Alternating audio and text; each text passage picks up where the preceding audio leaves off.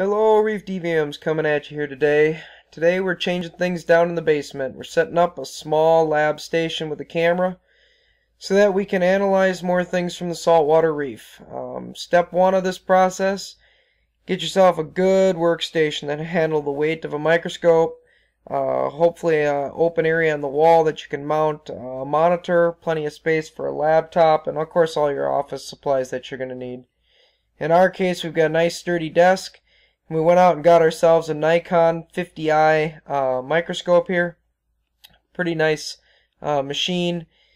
Value on these anywhere between $3,000 and $7,000. This particular one, we've got 5 objectives on here, from 2 to about 60 power, which is just what we want to get right down and dirty with the slides we're going to make here of the aquarium stuff.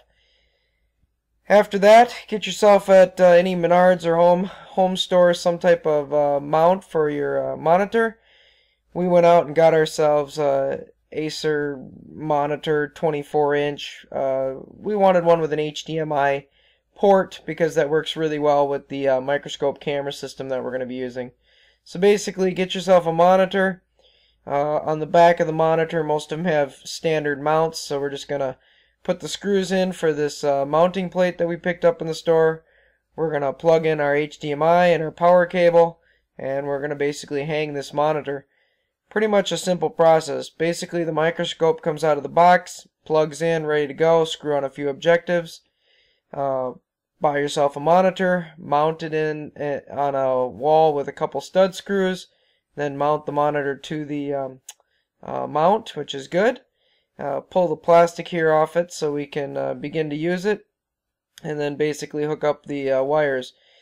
The monitor has a power cord and it has an HDMI cable. The HDMI cable will go right to the camera. The microscope has a power cable, and of course what we're going to do here once we're done getting this all wired up is we're also going to add a laptop to this setup so that we can capture the pictures and be able to type at the exact same time that we're looking at things.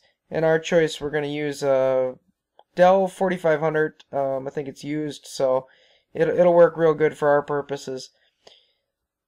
Once the laptop is mounted in and everything's set up on that, step 5 here is get yourself a good DSLR camera. In this case, we've got ourselves a Sony Alpha 35, excellent camera. And a microscope adapter. We're going to go with the VariMag 2. The VariMag 2 comes as a complete kit. The VariMag part comes with a C-mount adapter if you have trinoculars. Comes with a camera ring here, as you can see. And it comes with some nice magnifying lenses, 1.5x and I think 2.5x. And then it comes with a 30mm and a 22mm eyepiece tube adapters, which is probably what we'll use to set this up. Nice thing about the VariMag is it's from 1.5 to about 3.5 power, so you can really dial it in depending upon your microscope. It hooks right up to the Sony camera. We're just basically going to release the standard lens that came on it. We're going to put our adapter ring onto the VariMag, which then will allow this to quickly adapt right onto the Sony camera.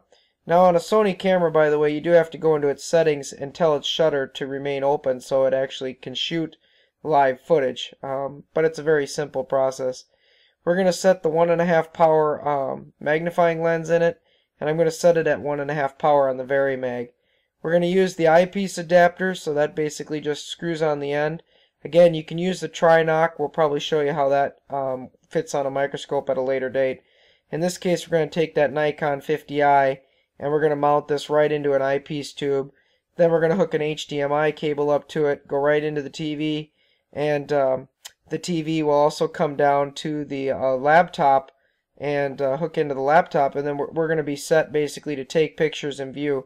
So pull out the eyepiece and stick the camera adapter right in, and then it's just a matter of basically hooking up the HDMI cable to the monitor and to the camera so that they communicate. And then again, we'll go from the monitor down to the laptop, so that'll communicate too. Grab yourself a slide. In this case, we're going to take some intestinal cuts here from one of our unfortunately deceased aquatic friends. Get the microscope fired up, turn the camera on. It does have, like I say, a live video mode, which is great. get that picture up on the screen. You don't even have to look through the microscope eyepieces. You can just drive with the microscope slide controls and watch it on your monitor screen. With the click of a button, you can take very simple pictures, and they'll instantly get transferred over to the PC as JPEGs. Any Windows program can help open it up. It's just a nice, quick lab setup for a few $1,000s. It's going to really advance ReefDVMS and what we'll be able to do in the future and put out for videos. Again, we appreciate your support. Continue to click and like and subscribe to our channel, and we'll continue to produce videos. But here's our current lab setup that we're going to be using for the next couple of years, we hope. Thanks, folks.